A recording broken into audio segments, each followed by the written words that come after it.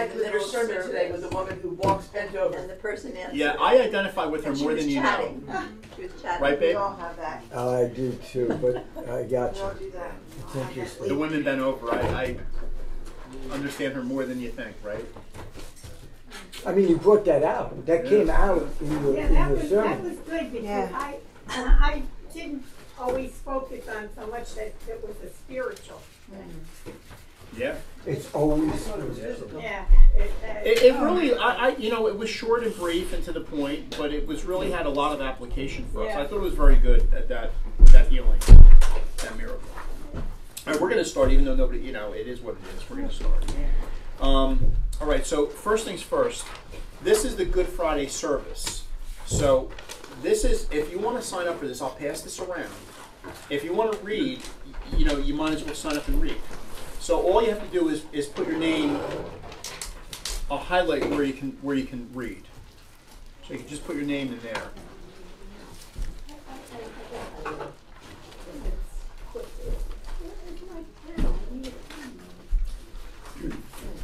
So Mitch, you'll want to read. I want you to do me a favor if you'd be willing. Yeah. Put my name wherever the Spirit tells you to put Okay, it. I'll Thank do you. that. Thank you. I really appreciate that. You'll be very happy. I'm always happy. Whatever you do. Mitch, you just gotta. Is it THALER? E-R. That's the word. Just make sure I spelled it right. Okay. So I'm going to pass this around. Whoever wants to read, and Mitch, you'll see your name's already on there. Thank you. Did you want to read? You probably want to look to see where your name is. Okay, everybody. Wow. I'll do that. Well, you got my name right. Did you want to read? And then bring it, hand it back to me, and I'll go this way. Hey, you can do this one. Yeah, that's what I was thinking, but I wasn't gonna say it. You can do this one here. It's short. But you can pick whatever one you want. Pick one. All right, everybody. We're going to start earlier today. Thank you for coming up early. I know you still technically have 10 minutes or 50, whatever, but we've got a lot to accomplish, and I want to get through this because I want to be able to spend time on this test. Like, I want to be able to spend the whole class on a test at least. Good.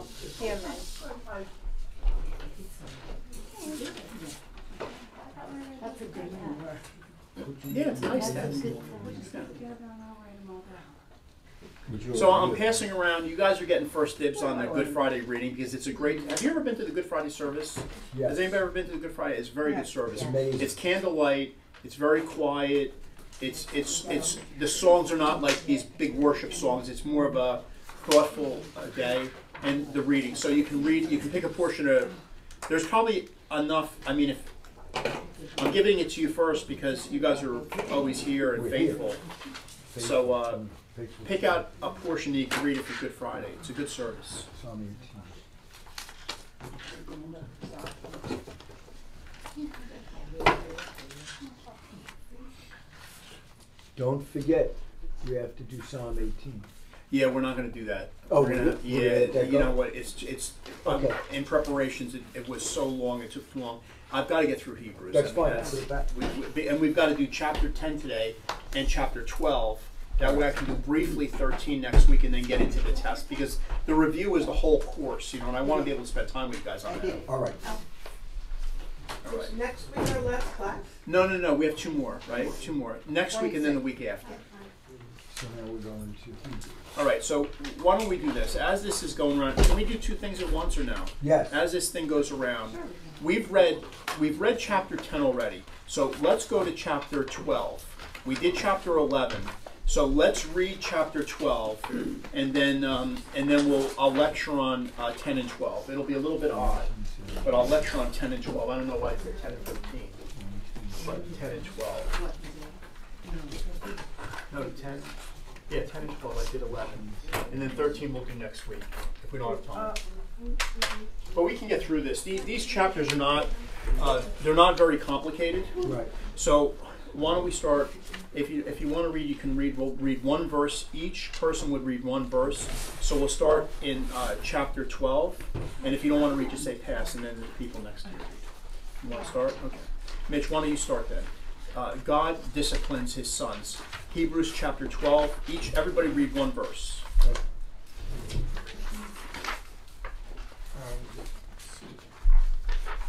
It's okay, take it. 12. Okay, God disciplines his son. Yeah. Verse 1.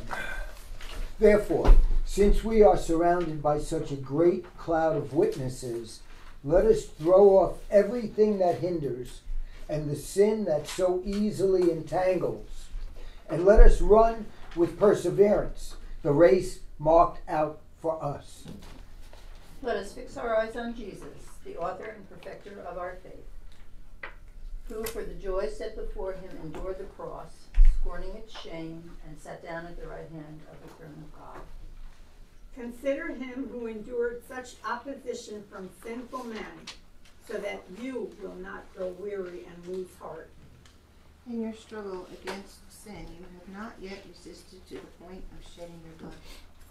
And you have forgotten that word of encouragement that addresses you as sons. My son, do not make light of the Lord's discipline, and do not lose heart when he rebukes you.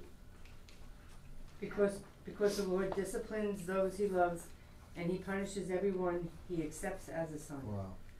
Endure hardship as discipline. God is treating you as sons. For what son is not disciplined by his father? If you are not disciplined, and everyone undergoes discipline, then you are illegitimate children and not true sons.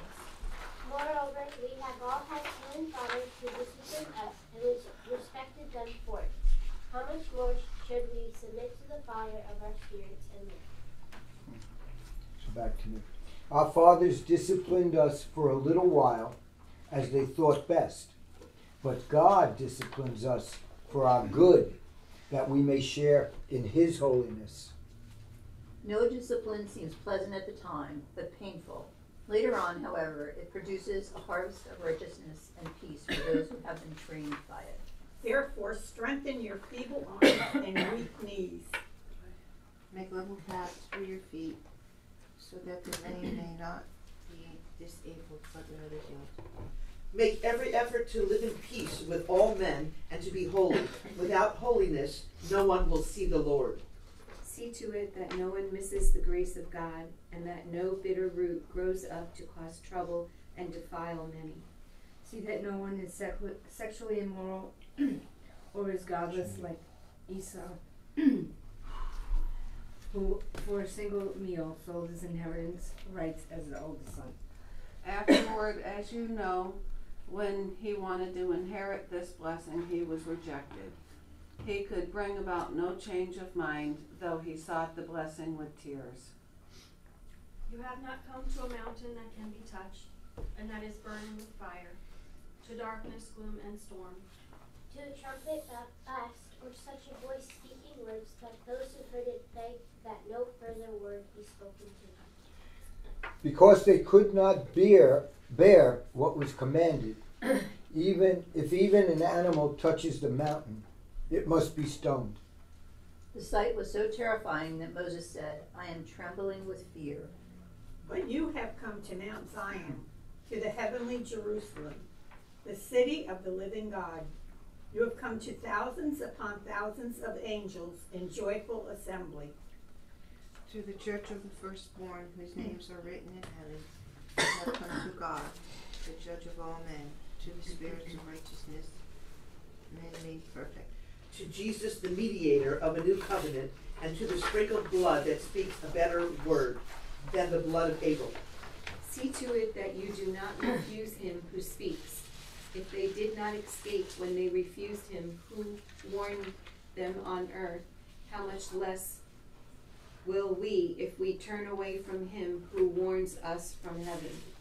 At that time his voice shook the earth, but now he has promised, once more I will shake not only the earth, but also the heavens.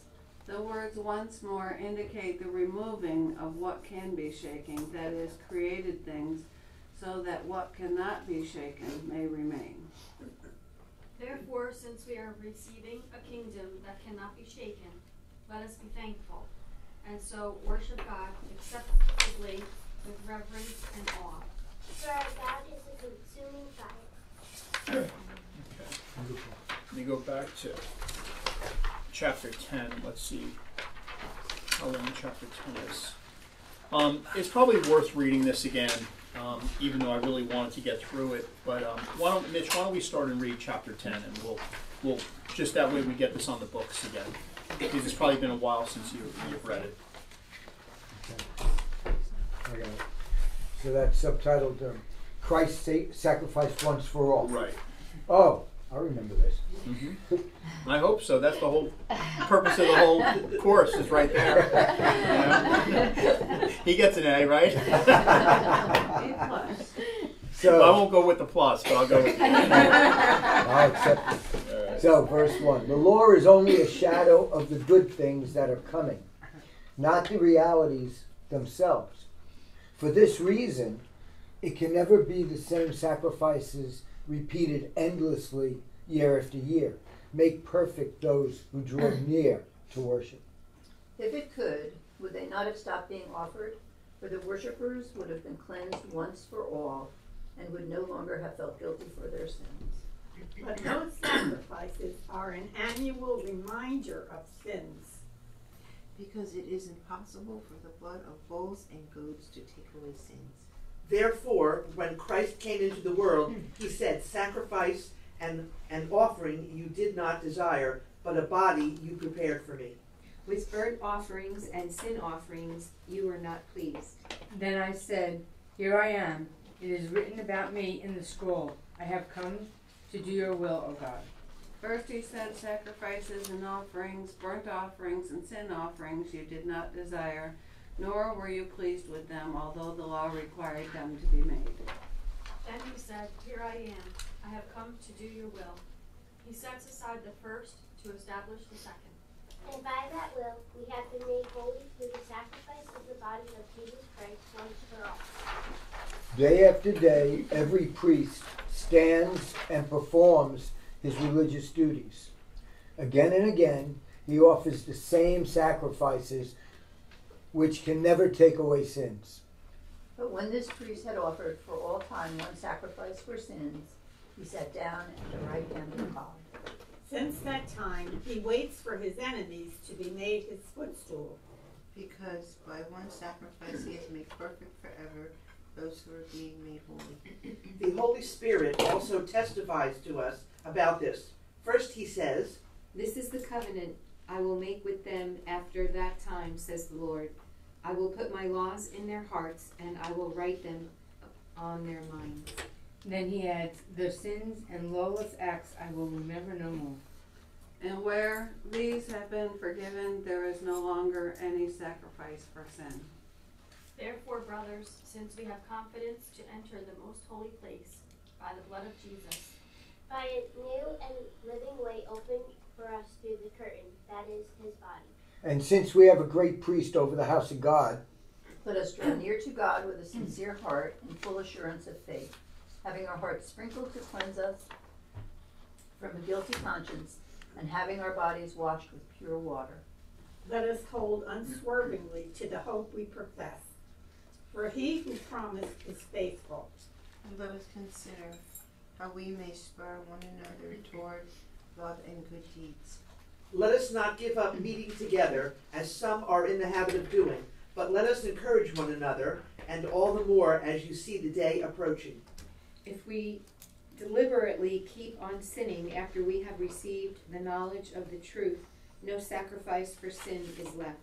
But only a fearful expectation of judgment and a raging fire that will consume the enemies of God.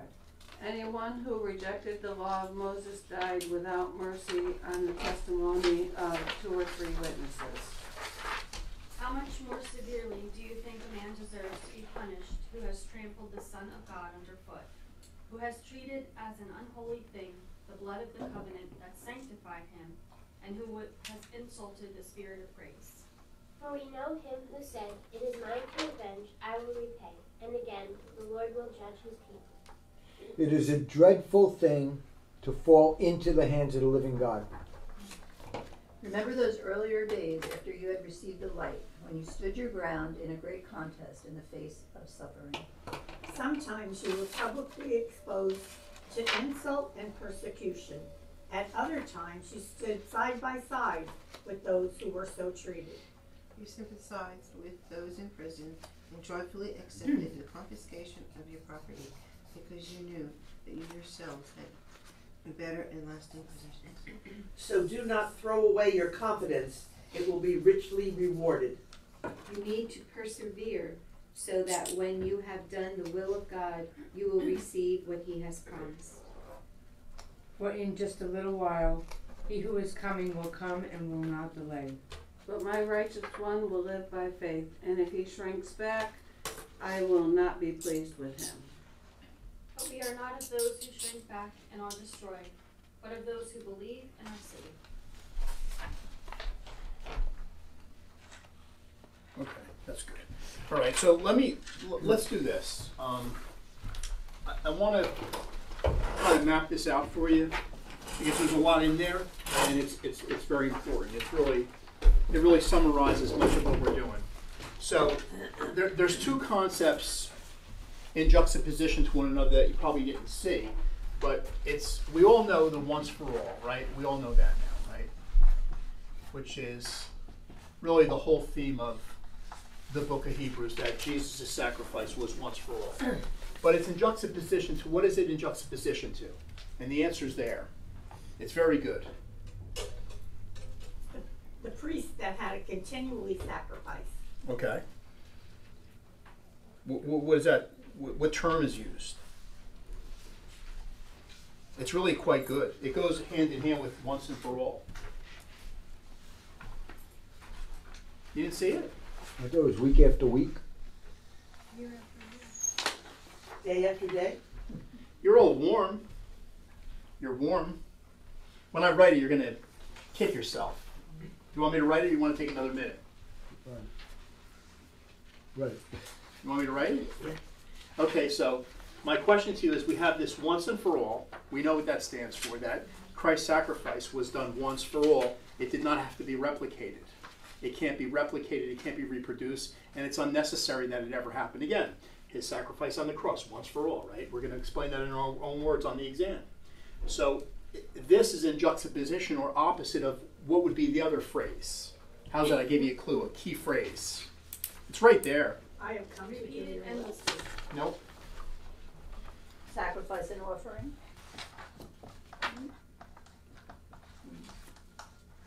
Is that in Scripture?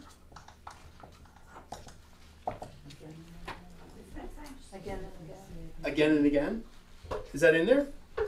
Yeah, somebody said it. Yeah, it's in there. Verse 11. It's key.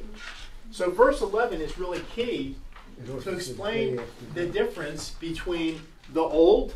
So this again and again represents the old covenant, and this is the new.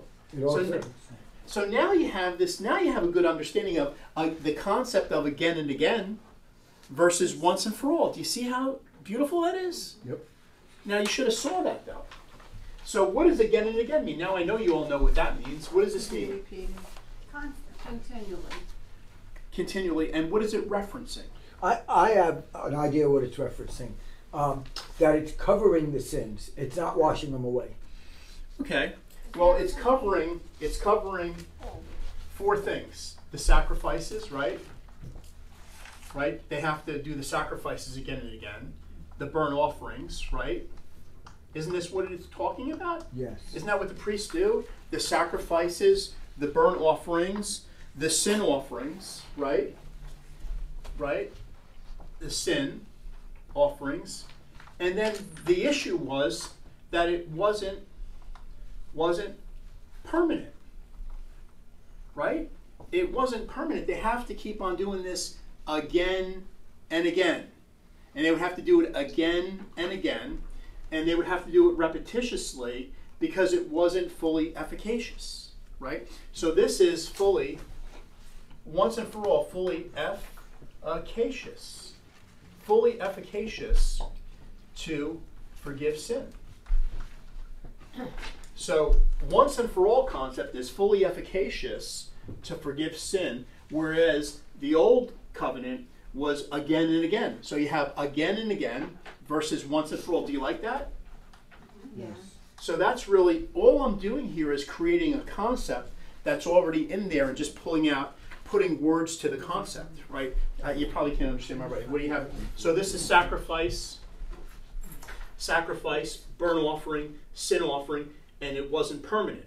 It had to be done again and again, right? This is the old. Versus the new, that is fully efficacious to forgive sin once for all. So those are the real important things that are found in chapter 10. Now there's some other things that are important. I'm going to start. The last section talks about the martyrs, right? Do you see where that is or no? Do you see where the martyrs are mentioned in Hebrews chapter 10 or no? I'm jumping around a little bit because I'm contemplating trying to get through this. But toward the end of Hebrews chapter 10, it talks about those that have been suffered, those that have been persecuted. Do you see that? Yeah. It really starts from like 32. It goes to 37 in that section there. That's really two sections in there. It's the martyrs that have been persecuted for Christ, right? And it also talks about the second advent. Do you see that toward the end or no? Am I just making things up, Yes. or is it here? 37, yes. Yeah. Okay. So that Yes. the last portion of Hebrews chapter 10 contemplates the martyrs. It says, "Remember those earlier days after you received the light, when you stood your ground in the great contest in the face of suffering, being publicly exposed, insulted, persecuted." Right? Those that were in prison, confiscation of property. I mean, look at these things could come back again someday. Amen. Yeah. Let me tell you. So it contemplates the martyrs. It contemplates those that were were suffering for the gospel, and then always, man, it follows kind of the second advent, that you'll be rewarded when Christ comes again. So these are kind of like they're not real big concepts in Hebrews, but nevertheless they're there, and we wanted to address it. Any questions, guys? You following that or no? I know I'm going fast. Okay. So now let's kind of go back to the body of chapter 10. So we talked about that the sin, all the sin and the offerings were not effective to fully and permanently forgive sin. And then meaning forgive sin and have restoration to God. Restoration to God. That was the Achilles heel of the old. I'll just put here the Achilles heel of the old covenant. That it was not effective to fully and permanently forgive sin and have that relationship restored to God. So that's what Hebrews chapter 10 stands for. Now it also raises a very interesting question, and it relates to Holy Saturday, or what happened on Saturday, which I'm not going to get into too much now, but I just want to raise that question for you because it seems that there's a foreshadowing of some sort here of, I'm not going to say it's a way of salvation, because we know, see, this is interesting, and this is what I'm going to talk about on Holy Saturday. We know the way of, what is the only way to salvation? Through Jesus Christ and the cross. You all agree with that? Yes. Yes. Yeah, I mean, so the only way of salvation is Jesus Christ, right? So now, this becomes a theological problem for us as it relates to the Old Testament, right? I mean, because the argument would be, if Jesus is the only way of salvation, which it is, we have to stay with that, and we have to work through that. So my suggestion is possibly, look at the little clue that the writer of Hebrews gives us. Let me ask you this, and this is a very difficult question. There's two verses in Hebrews chapter 11 that reference this particular theological problem. Do you have any idea of where they would be? Two verses that raise this issue. It's right in front of you.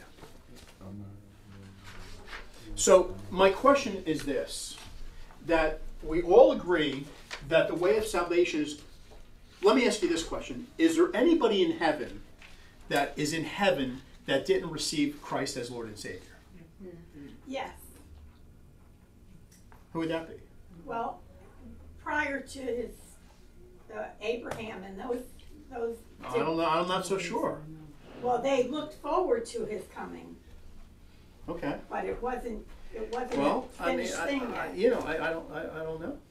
I don't know. As 13 says, all these people were still living by faith when they died. Mm-hmm. They only Yeah. saw the promises and Yeah. welcomed them from a distance. Right. So they didn't quite understand. No, the that's all. That's salvation. all. That's all right. So what verses are you reading from? 13. No. She's not reading from 13. Where are you reading I from? just turned it over. Yeah, that's right. All right. Well, let me make this easy for you. Let's look at verse 27 and 28. Look, we have to deal with. That's all true, and that's one of the issues that's raised on Holy Saturday or the Saturday before the resurrection, and we'll talk about this on the Saturday in particular. Is that look at my Bible says that the only way to heaven is through Jesus Christ. So I've got to struggle with that, right? So my question is that we have here, well, what about the people that died before Jesus came to earth? And so that's the right answer, that, they looked forward to the Messiah, but really, in particular, the writers of Hebrews says something a little bit different. Look at verse 27 and 28. It says, but only a fearful expectation of judgment, which you talked about, and a raging fire that will consume the enemies of God. Anyone who rejected the law of Moses died without mercy on the testimony of 2 or 3 witnesses. So it's suggesting at least that what those people had to do prior to the coming of Christ was abide in the laws that God had given, the commandments, right? Mm-hmm. So at least this was what they had to do, and if they died and there was no testimony of 2 people saying, yes, this person was righteous, they abide in the laws, they were lost. Now the question is, what happened at that point in time? We don't necessarily know. Right. It could be related to Holy Saturday, possibly, when Jesus went and preached. Mm-hmm. You don't know. A very difficult and complex question. But see, my theory, which I can tell you kind of now a little bit, but I wanted to save it until Saturday, was that if it is true that no one can enter heaven unless they've professed Jesus Christ as Lord, the issue is the Old Testament saints, right? So where are they? Are they able to enter heaven without professing Jesus Christ as Lord? It may very well be that Saturday, in between the crucifixion and the resurrection, the Old Testament saints saw the fulfillment of everything they believed in Jesus Christ on that Saturday, and then at that point in time, they ascended into heaven. Go ahead. It says in the Bible that he took the captives out with him. Yeah, I mean, so, look, it's one of those questions that is really very, very difficult, and we probably can't come to a consensus, at least the theologians can't, but I like to always have my rules of engagement. And if you break the rule of engagement that people can get into heaven without acknowledging Jesus Christ as Lord and Savior, it becomes theologically problematic. You follow that issue that you would have? So my question theologically would be, is there a way that satisfies those rules of God? And Saturday may be that very day. Now, look, you have to be careful because that's high theology. It's very complicated, and there's a lot of nuances that go with it. That's why my disclaimer is, when we have chapel on Saturday, we're going to discuss these things as we have. But I'm not going to tell you, anything is definitive. It's for you to figure out for yourself. But certainly, you either have to have the position that there's another way to get to heaven. If you're an Old Testament saint and you looked forward to the Messiah and you obey the laws and you believe that by doing that you'll receive eternal life, then that's fine, right? But me being more critical would stay to the position that one has to acknowledge Christ as Lord and Savior before they can enter heaven. If that's the key to heaven. I mean, that's the only way, right? So if that's the only way, then there has to be a conduit for the Old Testament saints to be able to be part of that and receive, eternal life. So it could be that Jesus, on that Saturday, went down and said, "Here I am," and those that believed and professed receive eternal life. It's radical. It's probably, you've probably never heard that before, but it's something that I've been struggling with for years now, trying to figure out the consistency of it all. So this is what I wanted to kind of talk about. So verse 27 and 28 are very important, but they're not the typical once for all and again and again. So I wanted to talk about that, and I think that that's pretty much enough for you as far as chapter 10 is concerned. Now, I'm going to say, do you have any questions? Don't make them too hard for me. Do you have any questions or comments? I mean, I'm only kidding. This is not easy. This would be PhD level analysis and discussion. This is a discussion we would have, and they'd probably be just as lost, if not more lost, than you guys. Go ahead. I just think, I want to see what you think about it, that the way I always looked at it was the Old Testament, it was a covering. Those sins were covered like they were hidden, but they weren't taken away permanently the way Jesus does them once and for all. Well, you're exactly right. You're 100% right. See, I learned that from you. But that's again and again, right? It's again and again. Yeah. So you're not right, and then I just kind of try to figure it out for myself that, you know, Saturday is very problematic because there's about 7 or 8 scriptures, and this is one of them, that contemplate what Jesus may have been doing on Saturday. It's something that's never talked about because it's shaded and cloaked in secrecy and darkness. But, you know, the answers are there if you look hard enough for it. I think that my argument on Saturday is a very good theologically strong argument. I mean, it's not going to be accepted by everybody. People are going to have a problem with it, but I think I can go head to head with anybody on that challenge and say, hey, listen, if once I get you to answer this question, the only way of salvation is through Jesus Christ. Once I get people to commit to that Jesus is the way, the truth, and the life, no one enters to the Father but through the Son. See, I can pull out all the scriptures and justify my position, and it's going to be a very hard position to override. But like I said, it's not a very accepted theological interpretation by the early church or theologians. It's a little bit nuanced. So that's the difficulty of all this. But you understand it pretty much, right? I mean, the one thing I want you to understand is if you come away with something from chapter 10, all you really have to know is again and again versus once for all. And if you understand that concept, you really understand all of Hebrews. I mean, if you understand again and again versus once for all, then the class has been a success, Dane. I was just going to ask you, so like when we read in the Old Testament where they would bring, like if they committed adultery, they'd bring a grain offering. People don't do that anymore. No. So they must have adopted in some sort of way that Jesus came and... Well, it depends on who you're talking with. I mean, if you're talking with Orthodox Jews, they still have to go. Sacrifices haven't been. They're doing other things right now, right? But sacrifices haven't been reinstated yet. It can't be reinstated until the temple is built, right? I mean, technically they could do sacrifices, but they're not sufficient. They're not even sufficient for their own law. Got to build the temple. That's why they're assembling the temple, right? They're assembling the bits and pieces to build a temple, or they're just going to take something else over. I don't want to get politically into anything, but it's scripturally, these things are prophetic. But go ahead, Mom.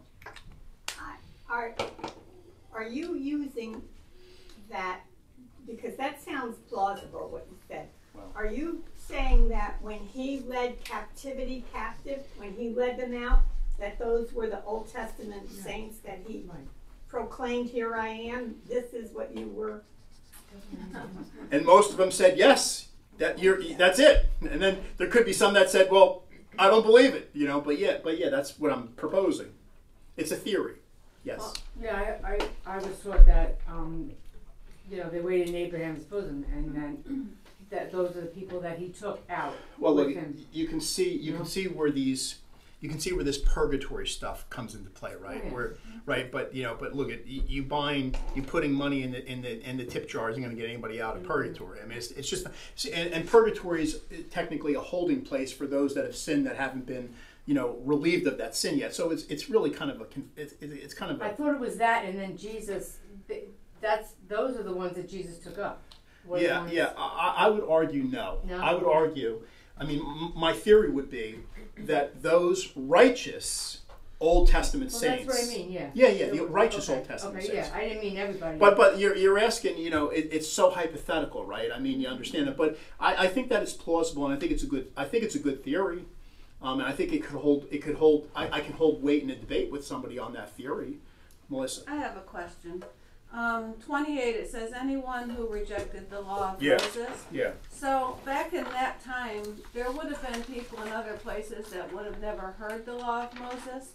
So to me, rejection is an active thing that you say, oh, I don't go along with that. But there's people that I would think that are in whatever, they're in the grave, that never heard the law of Moses, and if they would have accepted Jesus when he went down there, that they would have went too, because the thief on the cross was not a Jew. I agree. And he was not a believer, but he told Jesus, I believe. Yeah, I mean that's kind of a hypothetical, but yeah, that works. I mean that works. So it's not so much about being righteous, but believing in Jesus. Well, I mean they're interchangeable, right? That they're the righteous Old Testament saints. You're saying that somebody had never heard of anything and was isolated and then was in that particular area when Jesus came and received. Yeah, I mean it's not really what it's possible. I'm not, I don't know, but this is really referencing those Old Testament saints of God in Israel. Could it be applicable to others? I'm sure it could be. Because there could be Old Testament people that were there that rejected when Jesus came. Right? So just as they could have rejected that, which would be foolish, right? You're sitting there waiting, he comes, and then you reject it. But because I think there's some language that says those that heard and believed. So it suggests to me that those heard that didn't believe too. So there's room for that. But the concept, I think, look, this is kind of like the course in a short period of time, right? But good. It's good stuff, guys. Good stuff. All right, let's move on now. Let's move on. That's the heart of the lesson, heart of the class. But I just want you to remember again and again verses once for all. All right. Now let's go to chapter 12. I have a little bit of time. That's long, right? Yeah. Yes. Okay. It was right. Yeah. Well, I'm thinking to myself, I have a lot of time with you guys now, But I'll get through this. I'll get through all my stuff. It's just very important that we look at this course. We have to get through this course and these chapters, and we have to be able to do this test.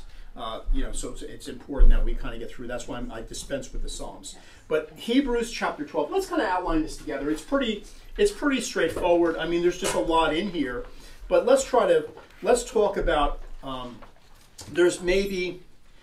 What we can do is, okay, I'm going to ask you guys this. I'm going to make it a little bit hard for you, so you could learn something. Harder. Yeah, harder. But so like I did here, there's two things. There's two items in juxtaposition to one another. Do you know what, when I say that? Do you know what I mean by that? Yes. What do I mean by that? Two items that oppose each other Yeah, exactly.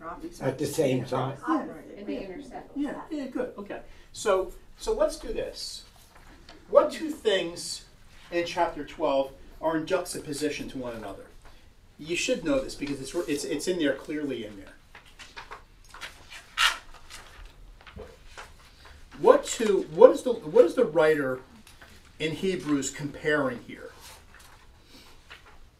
There's two items that he's comparing. What do you think it would be? Anybody know? Take a guess. There's two kind of, how do I give you clues without telling you the answer? There's two entities that are waging against each other.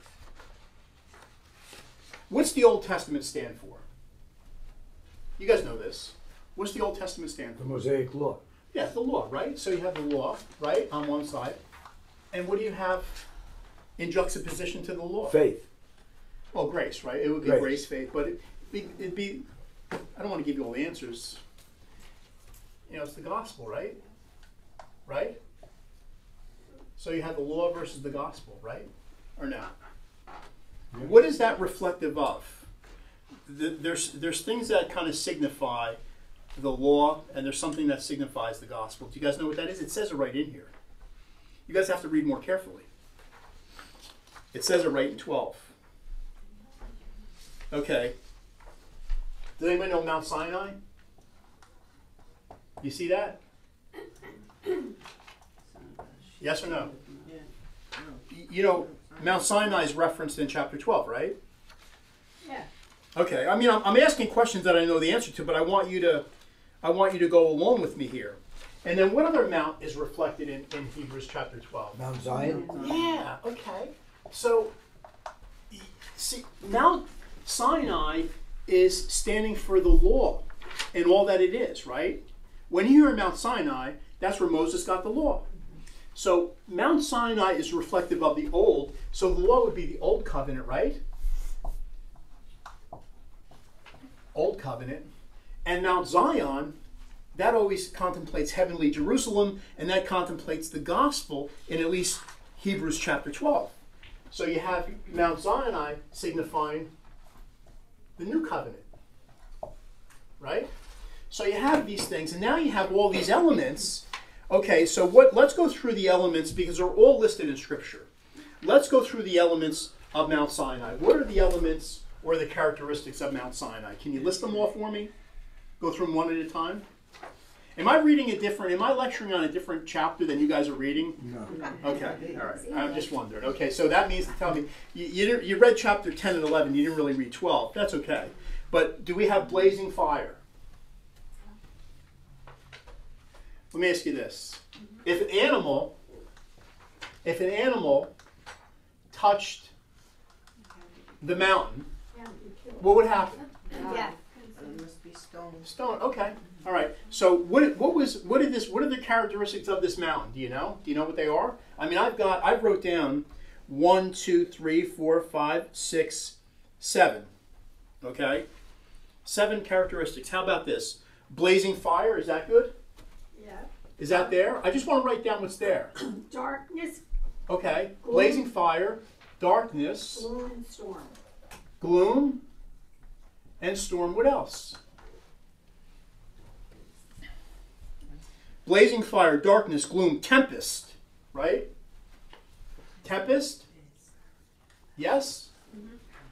What about A trumpet. a trumpet? A trumpet blast, right? What else? Very interesting. What about the voice? The voice, right? How was that voice? How did the Israelites relate to that voice when they heard that voice? A trumpet blast. Well, I'm not talking about the trumpet. I'm talking about the voice. Such a voice speaking that They were so fearful they didn't want to even talk to God. They're like, Moses, you do this. We're not doing this, right? Go ahead. So an animal could not touch it. It was untouchable. A blazing fire, darkness, gloom, and storm, tempest, a trumpet, and a voice, which was God's voice, right? So I think there's one other that I missed. What else did I miss there?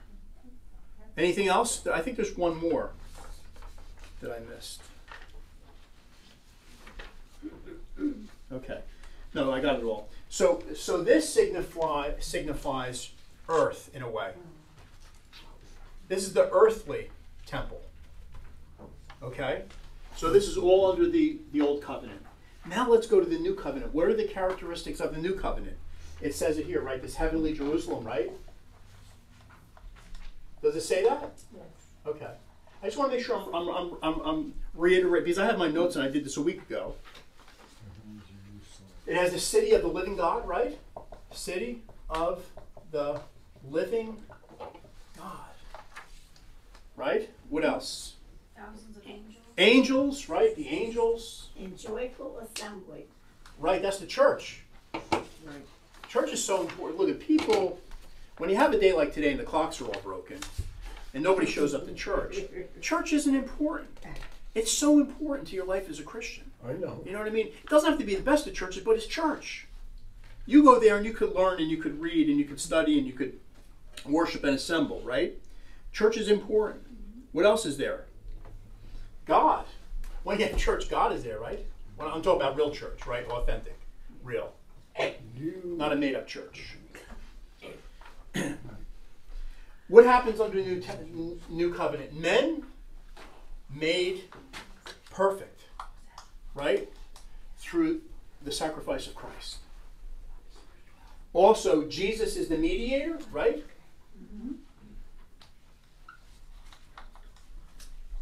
Jesus is the mediator. Wow. What else we have? New covenant. And then what's the one last thing I'm not going to give you the answer to?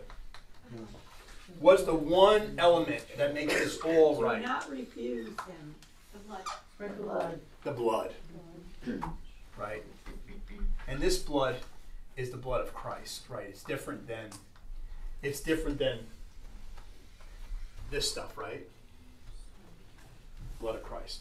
So chapter 12 really encourages you, because the introduction of it, this is the meat of it, is, you know, the old versus the new and the characteristics, but it's encouragement to live life without sin for Christ, right? And if we do sin, we're forgiven. But we want to avoid, that. And the encouragement here is a cloud of witnesses, right? The cloud of witnesses of all the righteous that lived before us. So the cloud of witnesses encourage us to live this life, right? Not this life that is again and again. See, this is again and again, right? This is again and again versus once for all. Do you see how beautiful when you analyze, come in, Pastor, when you analyze the book of Hebrews and you lay it all out, how it just flows perfectly together, again and again versus once for all. And then under those again and again, you have all those old, if you went through the book of Hebrews, the whole book, you can have two columns, again and again, and once for all, and you can put everything in one of those two columns. Because that's what the whole book is. It's a dissertation and explanation of the old covenant versus the new covenant. I mean, that's where it's at. And this depicts the earthly kingdom, and this is the heavenly kingdom.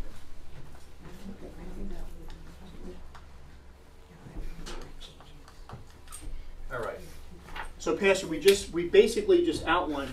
I did 10 and 12 together because there was more consistency with 10 and 12. 11 was kind of like stuck in there a little bit. So what I did was I did 11 last week, and then we did 10 and 11 now. And what we just learned was there's two concepts in juxtaposition that really the writer of Hebrews explains this to us in chapter 10.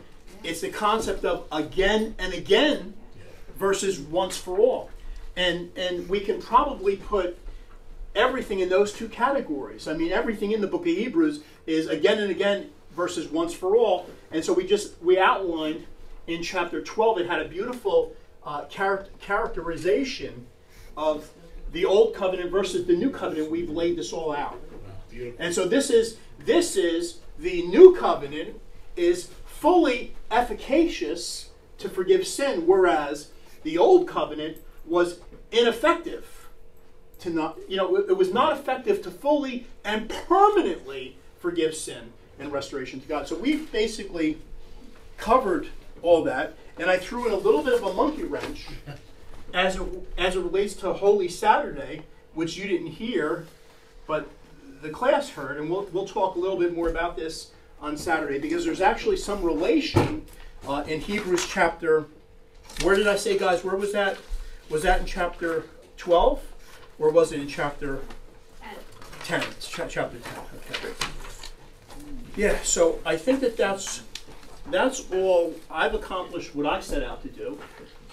So, do you have any questions? Go ahead. I do. Yeah. In 24. Which book? 10 or 12? 12? 24. Okay. I'm curious about that Jesus, the mediator of a new covenant, and to the sprinkled blood that speaks a better word than the blood of Abel. Yeah. Can you explain that, the blood of Abel? I absolutely can. I mean, look at. I would start with the other way first. That whatever the blood of Abel signifies, and Abel's blood signifies innocent blood being shed. So Abel always, anytime Abel is mentioned, Abel was innocent and righteous, right? So Abel's blood was shed, and it was innocent blood that was shed. Well, Jesus' blood was innocent blood that was shed. But see, my theory works. You can put Abel here, right? Abel's blood, right? Abel's blood is not effective to fully and permanently forgive sin. But Jesus' blood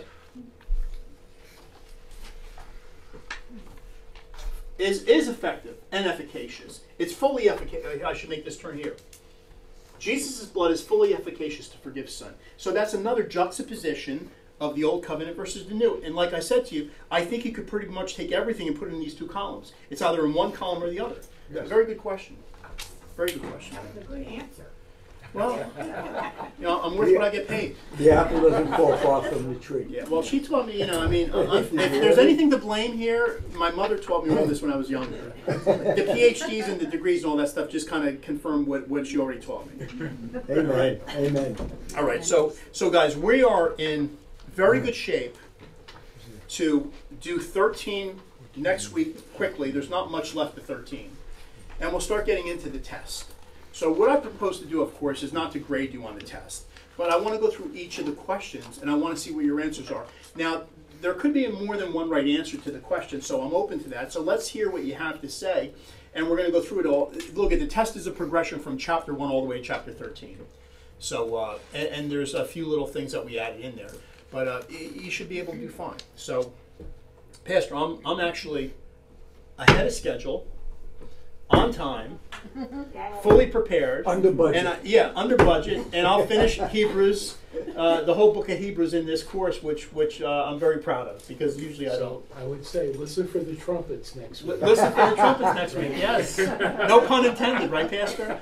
Reverend, what about our Psalms? Yeah, your Psalm. Yeah, I mean, look, at the Psalms are just kind of, they were there, and we read through them, but you know what, it just we were overtaken by Hebrews, because I had to get, if I didn't finish Psalms, I'm not going to lose any sleep over that, because that was thrown in as extra, probably too much. It was really made just as an introduction to the course, and we could read through it, but we'll continue Psalms on through all the other courses. And like I said, next year, two-year course, the Synoptic Gospels, at least for me. I'm doing what you suggest. What did I suggest? Daniel and Revelation. Oh, that's going to be fantastic. You guys, did you hear that? Can we early, can I sign up early?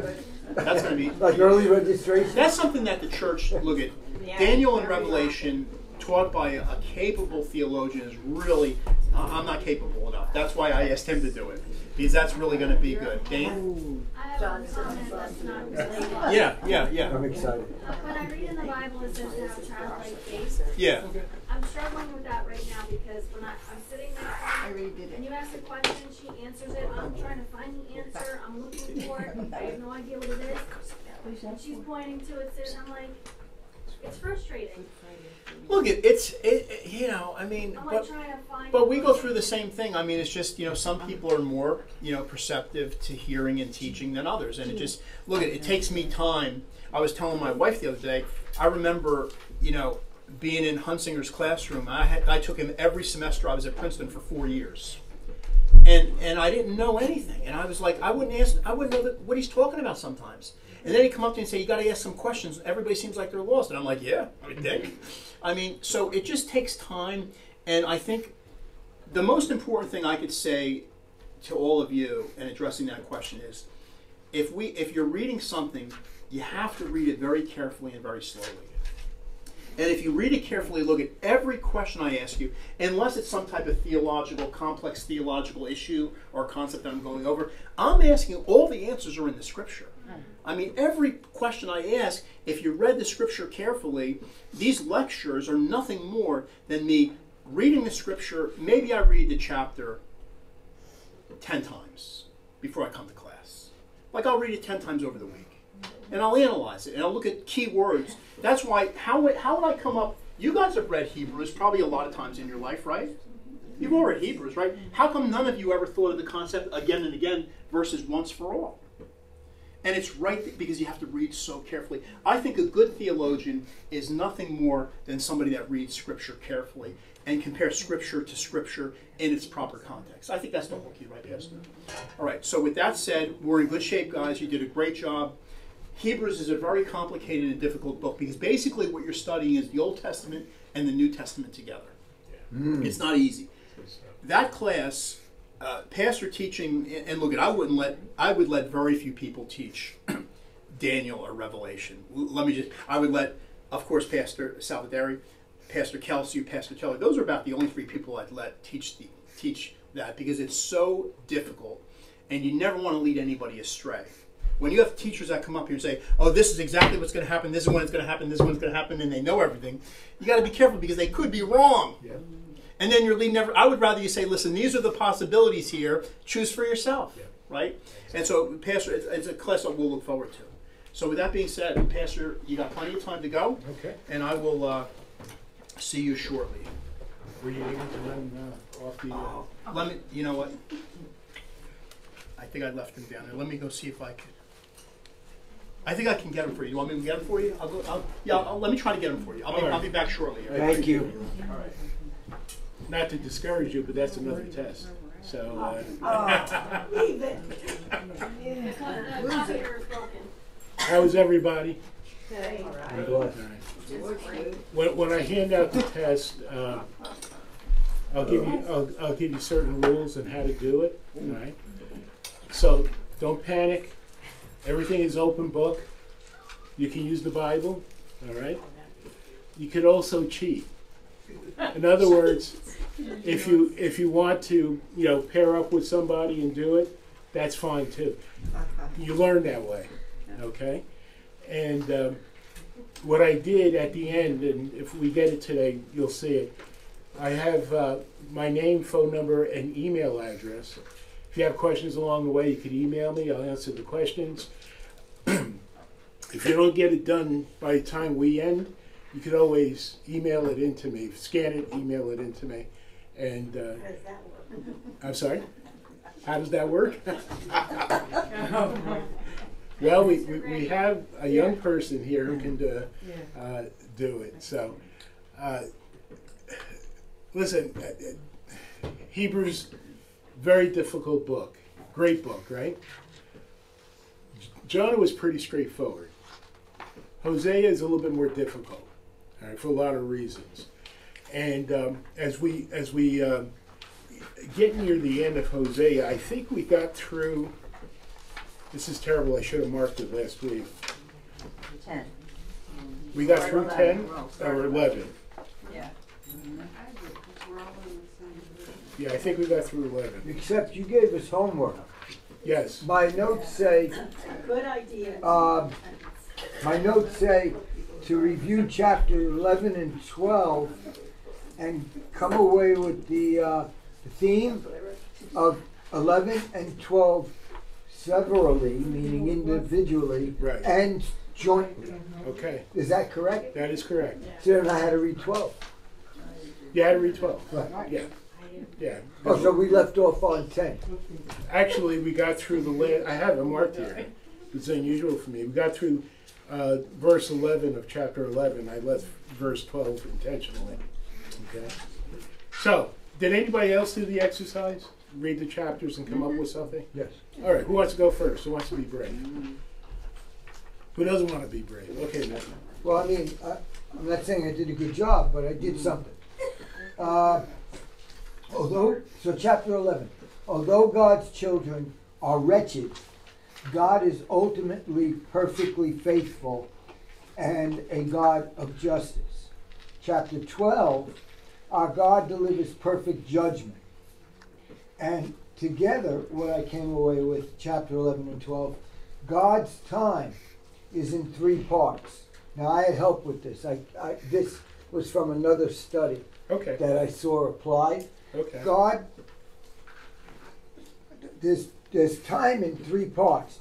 our time is chronologically, like we live, 11 o'clock, 12 o'clock, 1 o'clock. Okay. God's time is Kairos time, which is not chronologically. All things, he can see all things, and when we're with God, things happen out of our time frame. Okay. And the third type of time is from the beginning to end, and the end before the beginning. So that's what I zoned in on when I thought about the two chapters together. Okay. That's what I came away with. Very good. Very good. Just go back to your time analysis. Typically, biblical theologians look at time in two movements, okay? One is called, of course, chronological, right, which covers a period of time. And the other one is called syncretic, which means you're looking at a specific point in time. Syncretic moments are crucial moments, all right? For instance, name a syncretic moment from the New Testament. When Jesus died. Yeah, right? The cross and the resurrection. That's a syncretic moment. That's a critical moment, correct? Yes, Okay. critical. Another critical moment would be the birth of Christ, right? Yeah. In the Old Testament, a syncretic moment would be the giving of the law to Moses, correct? You follow? Now, if we look chronologically deals with the unfolding revelation of God in salvation. All right? You with me? Yes. Okay. I feel like I got to do something to wake you up. Taking notes. So, yeah, you can take notes. Sure. So, no, Mitch, you did a good job. Who else wants to try it? Anybody else? Good. For 11, I put down, God will continue to love his people. He'll keep giving them the second. He'll bring them. He wants to bring them back. Yeah. Yeah. Because his love. And for 12, I put down that God will judge his people for their sins and ultimately bring them back. Yeah. And for the sentence, I put down, return to your God. God is always ready and waiting to welcome his people back into Yeah. his arms. Yeah. I mean, you both did a great job, Yeah, that's good. right? But I want you to notice key phrases. His people. His people. His people. Remember we talked about the concept of holy war last time? God will bring holy war against his own people Yes. if they refuse to repent, right? He uses other nations to judge them, right? I mean, God is God. You know, we tend to look at this and say, how can God do this? Well, God can do this because he's a holy God, right? My sister-in-law, who's a dear soul, is for the second time, she's been homebound a lot because she had a stroke, she broke a couple of arms and a lot of stuff going on. But for the second time this year, she's reading through the Bible, right? Good thing to do. And she'll call me up and she says, why is God so harsh and so and so? And I say, he's not being harsh, he's disciplining. And sometimes he judges evil, you know? I mean, he's God. That's what God does. And we tend to put God in a place that we want to create for him, not in a place that he deserves. He's overall, right, Mitch? Didn't we just go over in Hebrews before Pastor came about God disciplines his children who he loves? Yeah, Look, absolutely. there's the tie-in. Wow. Absolutely. He'll discipline. As a matter of fact, the first thing I wanted to go over with you today was exactly that. All right. If you look at Hosea chapter 11, the last verse.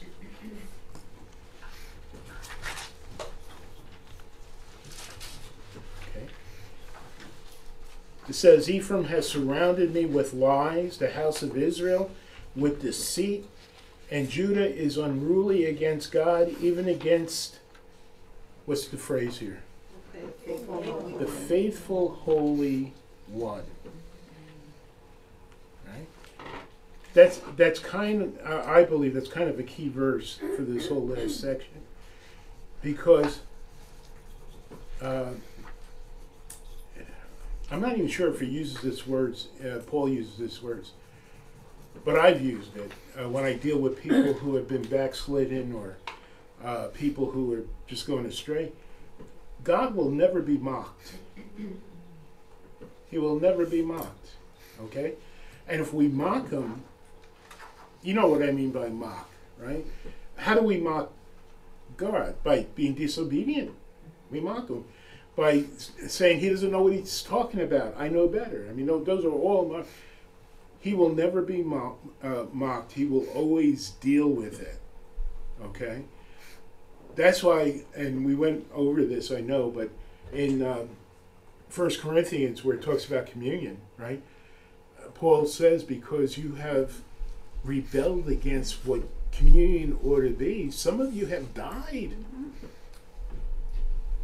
Oh. What about Ananias and Sapphira?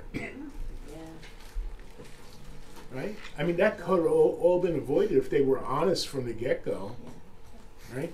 So, God won't leave us to be mocked. I remember I got a phone call several years back, and I'm getting old, that this man wanted to leave his wife because he was entitled to be happy. That was what he told me. Right? So I said, what Bible are you reading? And he says, no, I mean, God wants me to be happy. No, God wants you to be joyful. There's a difference. Amen. There's a difference. Well, I'm entitled to be happy. I said, look, is there anything I'm going to say that's going to change your mind? Oh, no. Why are you calling me? You know? I mean, if you're not going to listen to God, you're not going to listen to me. Right. And he went on and did what he did and ruined a couple of families in the process. God won't be mocked. And he thought he was going on to greener pastures, and it wasn't exactly greener. All right? Greener pastures. It wasn't. In fact, it was a situation worse than he had. So. Reap what you sow. Proverb 3, verse 5. Lean not on your own understanding. Yeah. Yeah. I've done what you do. Yeah, Didn't work out. I preached today on the in John chapter 4, the royal official whose son was dying in Capernaum, right? Mm. And there's a key phrase in there that says that the royal official took Jesus at his word. Mm. Right? Took Jesus at his word. When we don't take God at his word, or Jesus at his word, we stand in danger of discipline and judgment. Mm. Right? Let's go to chapter, I want to get through chapter 12 and 13 with you.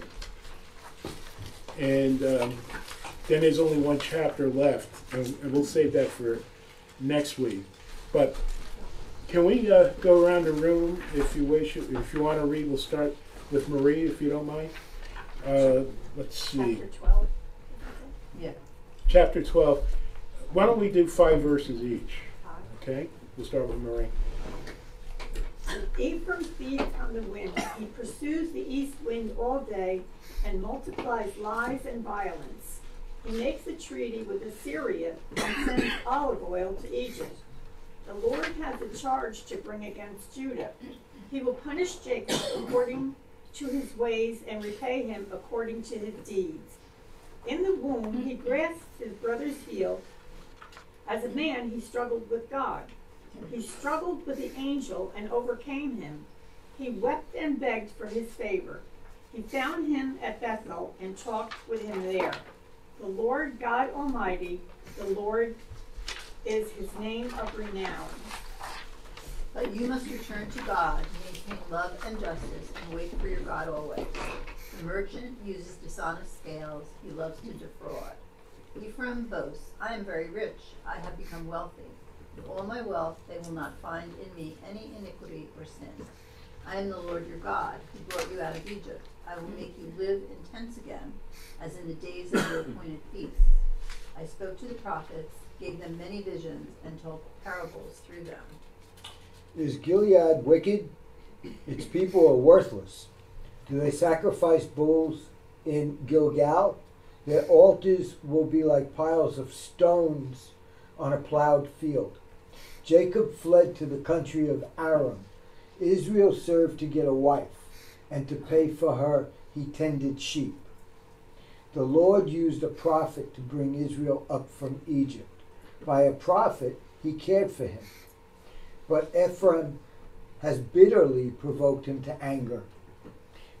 His Lord will leave upon him the guilt of his bloodshed, and will repay him for his contempt. Okay. End of chapter 12. Thank you. What impresses you in reading that? There's some Old Testament references in here, as you can well see, but what impressed you about reading that? Anything?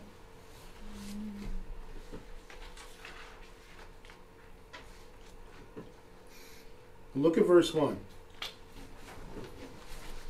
Chapter 12, right?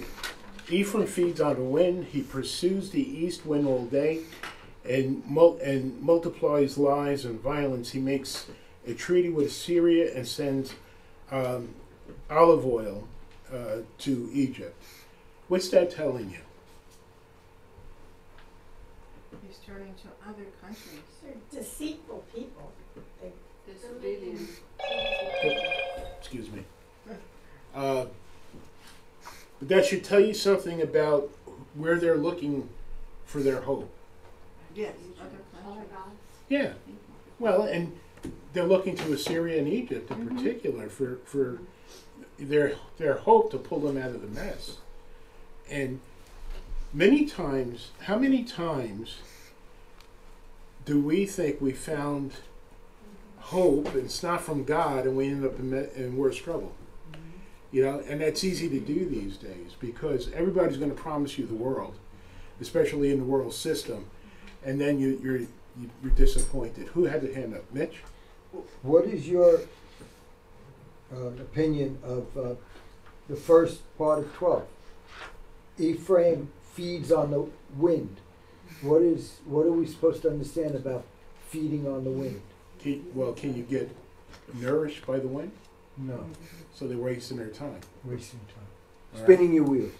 Yeah, I mean, it's the first thing that comes to mind is what Solomon says. You know that everything is vanity apart from God, right? Like chasing the like wind. chasing the wind. Right. I mean, you could be hungry, open your mouth outside, and you're not going to get nourished. They thought they do. In other words, they're looking in the wrong places for their fulfillment. Right. Right? That makes sense? Yes. Okay. What about the reference to Jacob and Esau? Did you catch that? Yeah.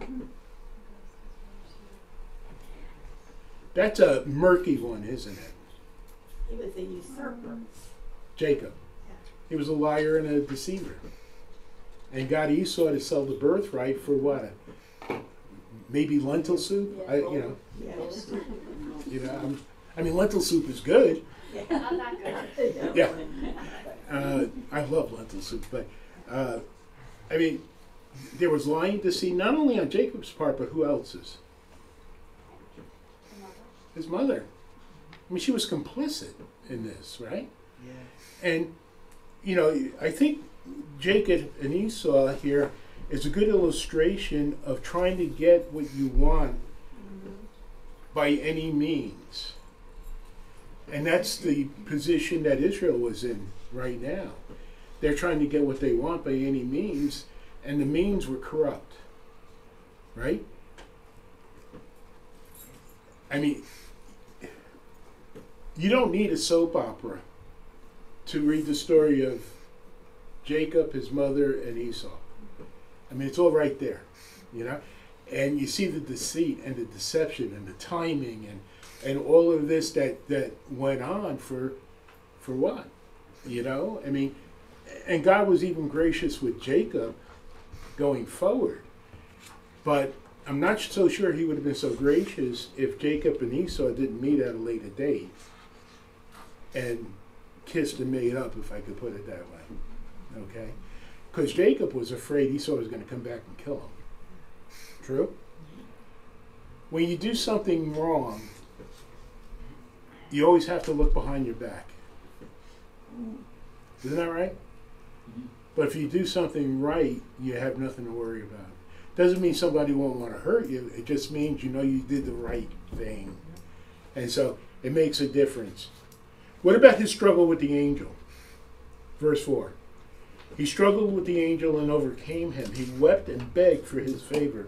He found him at Bethel and talked with him there. What do you remember about that? He got his hip out of joint when he struggled. Yeah. I mean, this was a real struggle, right? And he developed a limp. And God used that limp for what purpose? Probably to keep him humble. You hit it right on the mark. To keep him humble. Because until that point, he could have said, I'm a self-made man. Right? He got the birthright by deception and lying. And that pattern continued on. But then there's a day of accountability. He had to wrestle with the angel. And he wrestled with the angel until the hip came out. And he finally came to his senses. Right?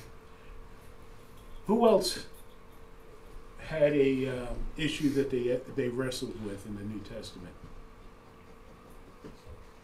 to keep them humble? Paul, right? So I'll ask you a question. If you know the answer to this question, you're wrong. Okay. What was the thorn in his flesh? Nobody knows. Nobody knows. Nobody knows if it was physical, maybe an eye problem or something like that.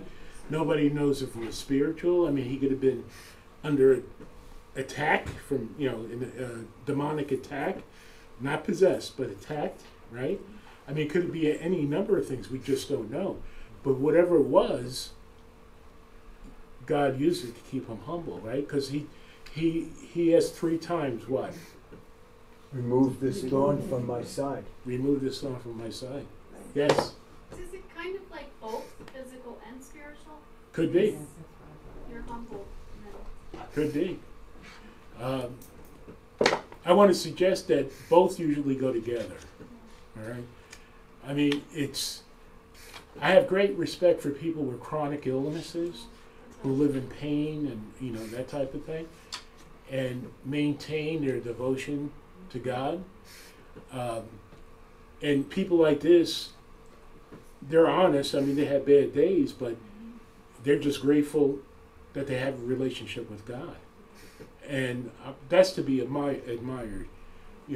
Listen, some years ago, 12, 13 years ago, I broke my arm in 3 places. And I couldn't even hold the Bible. I mean, it's one of those things where you say, okay, I'm right-handed, so it didn't matter I broke this arm, I'm right-handed. No, you missed that hand when it's not there. And through the pain of it, I say, God, I need your help. It's hard to focus. It's hard to keep going, and he did. He helped me through it. So, who else asked 3 times for something to be removed? Jesus. What did he ask? To remove the cup in the Garden of Gethsemane. And particularly in reference to the Passover, it's the cup of wrath. Because he bore the full wrath for us. Right? He endured hell for us. Yeah. Yeah? Right? Verse 5.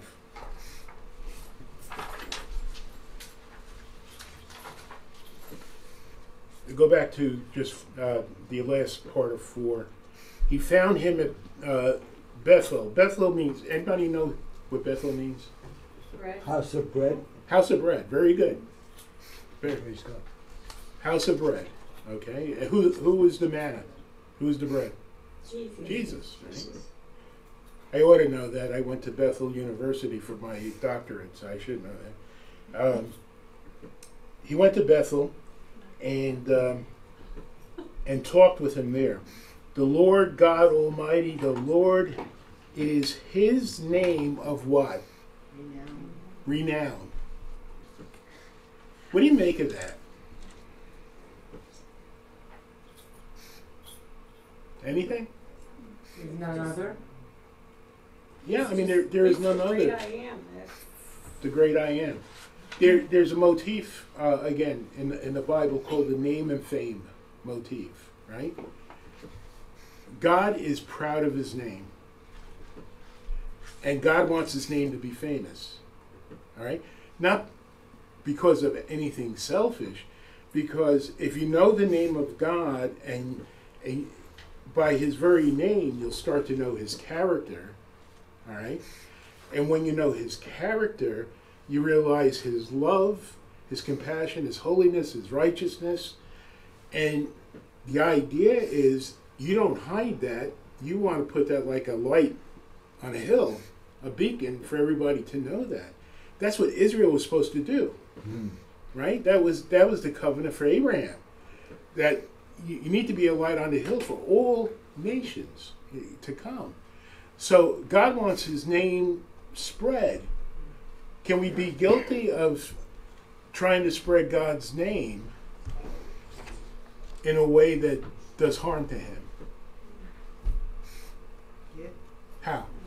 Because people do it. Say that again? By saying, Yeah. by saying one thing and your actions not lining up with what you're saying according to his word. Yeah. I mean, even the small things, right? I mean, it's a danger we face. I was using an example this morning. When I moved down here, it was culture shock because I was right outside of New York City. You know, I was used to being up there. That's another way to say I really didn't like it down here. But it was culture shock. But up there, if you need to work on the house, you call the contractor. They showed up when they said they were going to show up. Down here, it didn't seem like that. Okay. Fishing. I'm sorry? They can go fishing when Yeah. they're supposed to show Yeah. up. I had that happen to me. And then in my 35 years of pastoring, I've had people in the congregations who have specialties, you know, mechanic, carpenter, and all. And, you know, if you refer somebody to them and they call and they never answer or show up, well, shame on them. You know, that's that's saying you're going to live one way and doing it quite another. That detracts from God's name, and because it's like, hey, if you're a Christian, you can't honor your commitments. So this is the interplay that's going on here. Okay, verse 6. I'm going to give you the key to the rest of the book. Okay. I think you hit on it already. But you must do what? Return. Return to God. That's repentance, correct? Maintain what? And? Justice. And Wait. do what? Wait for God always. All right. Here's my question to you. So if when you read my test, I'll give you a heads up, okay? We all know, I think, that returning to God means to repent. But it has to be repentance of sincerity. In other words, the realization that I've hurt God, I've hurt other people, Lord, I want to come back to you, right? And usually there's sorrow with that, right? I mean, if I hurt my wife, I feel bad about it. You know, that's part of love, isn't it? So there ought to be some sorrow connected with that. Certainly was for Peter when he was confronted. Then it says, maintain love. How do you do that? How do you maintain love? Putting others before yourself is one way. Okay. All right. Yes.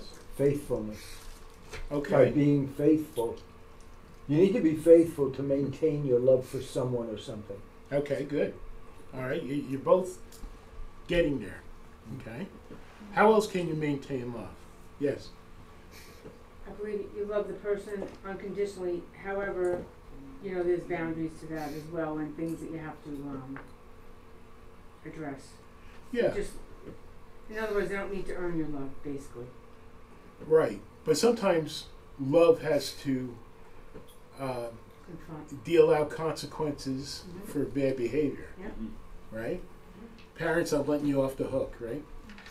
Sometimes you have to enforce consequences, but you're not doing it because you don't love your child. You're doing it because you love your child. Correct? You're all right, but there's kind of a central way we can maintain love. Love God This first. is one. I be obedient to God. All right, who said it? Somebody just started to say. Hold. Discipline. Wait. Well, hold your loved ones accountable and hold yourself accountable. All right, but somebody just I started said to love say, God.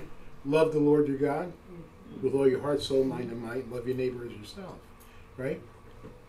I want to suggest to you, in order for us to maintain love in the way God wants us to do it, we can't do it of ourselves. This has to be a supernatural thing that the Holy Spirit initiates in us, gives us the desire to do that. It's easy to love people who are nice to us. It's quite another thing to love people who are not so nice to us, right? And that requires supernatural intervention, if I could put it that way. So in order for us to maintain love, I see at least 4 things that have to happen in our lives, right? We need to be consistently in the Word, because that's how we find out how God loved us and how we ought to love others, correct? We need to have a consistent prayer life, which includes confession, right? Because listen, I know many of us here have gone through some deep betrayals, hurts, and those things take time to recover. But if we stop bringing them before God, then He'll never be able to bring us to a point where we can forgive. Okay?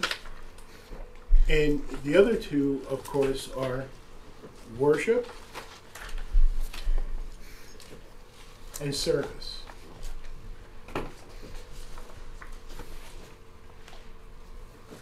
Okay? Now,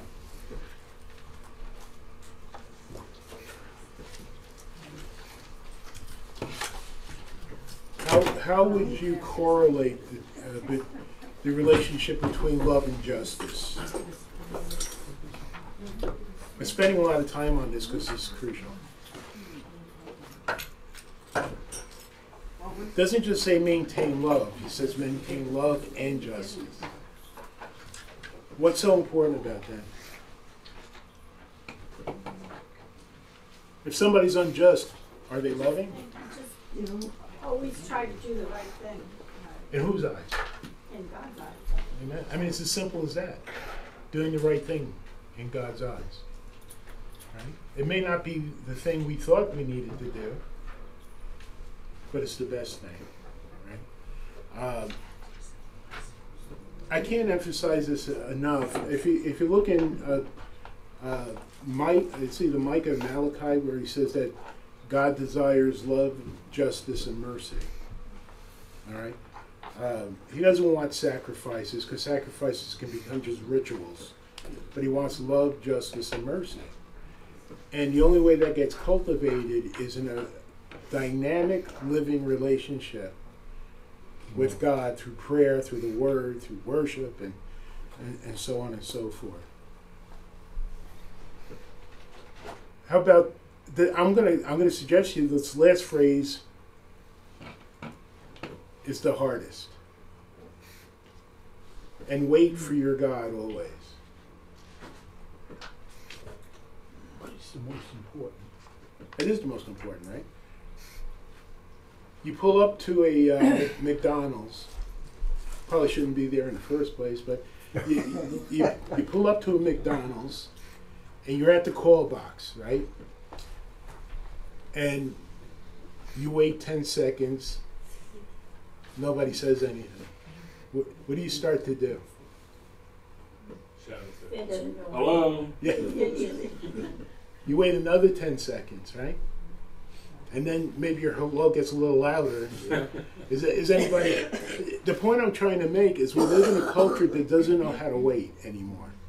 Everything is so instantaneous and pragmatic. This whole idea of waiting on God is so foreign to us that we need to recapture it again. Because many times when we don't wait on God, we make what? The wrong decision. We make the wrong decision. Amen. All right? Waiting is a problem for us.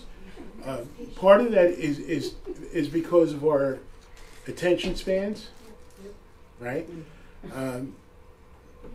When MTV, got rolling, and they did the music videos, you see how fast they went from one scene to another in those videos.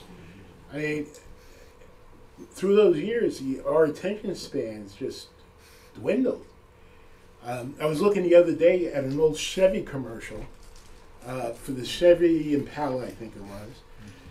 The commercial was 2 minutes long, right? And it centered on a family, and they were going for a ride on a Sunday afternoon, how comfortable the car was, how smooth a ride it was, and all.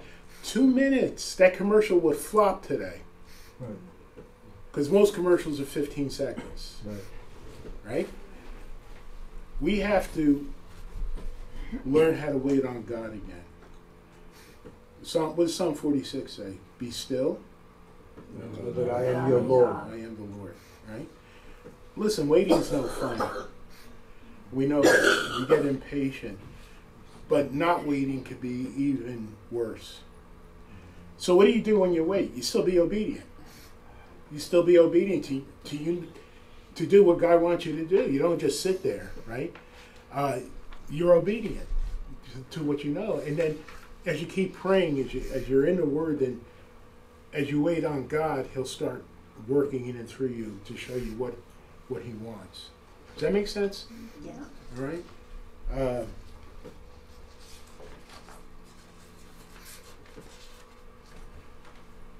All right. Write this down for your test. Okay. See verse 9?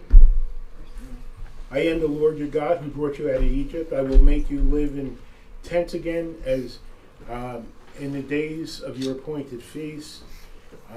And he says, I spoke to the prophets, gave them many visions, and told parables through them.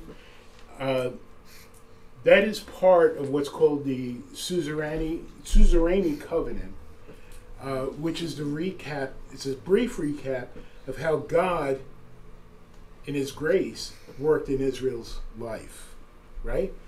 It's a central point because you'll see this over and over again. I am the Lord your God who brought you out of what? Egypt. What does that represent? Why did He bring them out? Slavery. They were in slavery. They were in bondage, right? And so He brings them out because He responded to their cries. And He brings them out how? There's a lot of wealth. Okay. Moses. But how did he bring them out? Oh, the plagues. Moses. Well, yeah, all of that worked together, right? I mean, Moses, how many times said, "Let my people go," right? And yes. Open the sea. Yeah, and He opened. I mean, there were some tremendous miracles here. Even the Passover, right? The blood on the door. If you didn't do that by faith, then your firstborn male, was dead by the angel of death. So God, in His grace, breaks them free from bondage. Okay? They were over the other side of the river, and what did they start to do? Murmur and complain. Murmur and complain. All right? Just like we do. Like we do. Like we do. We sing a song called, well, actually two songs, 10,000 Reasons. I don't know if you know that song. Dennis probably knows it. And it talks about, bless the Lord, O my soul, and all. We need to get in the habit of doing this because it doesn't take a whole lot to complain. but it takes a move of the Spirit and the Word for us to rejoice. And this was the pattern in Egypt, right? What happened to most of the prophets, do you know? They were killed. Martyred. They killed them. Mm-hmm. They didn't like what they said and they got rid of them. Right. They killed them. Except for Elijah. Except for Elijah. He was translated. Yeah. Right? I wish I was there. I got him out of there before they Yeah. did. They didn't get a chance. I often wonder what Elisha thought of that, you know. It's a pretty incredible thing. Yeah. Yeah.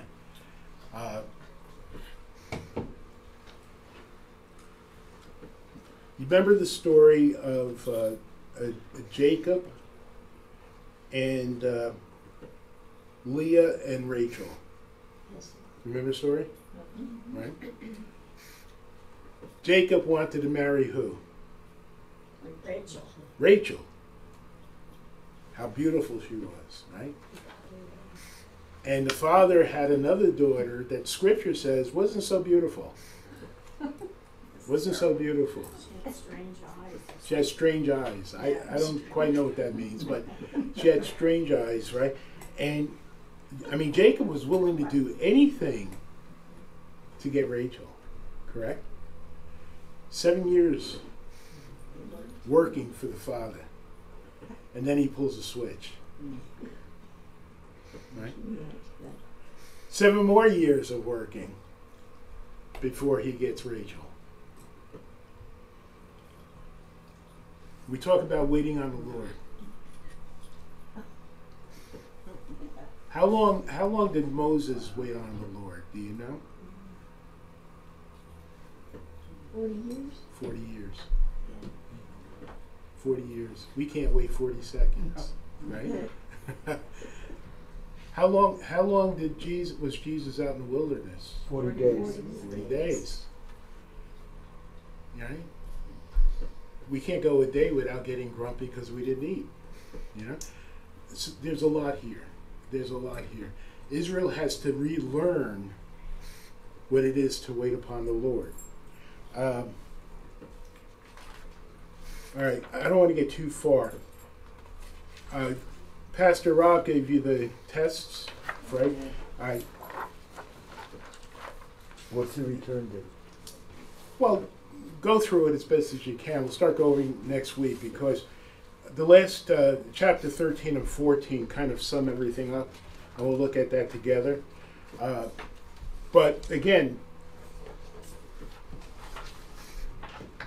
this is open book, all right?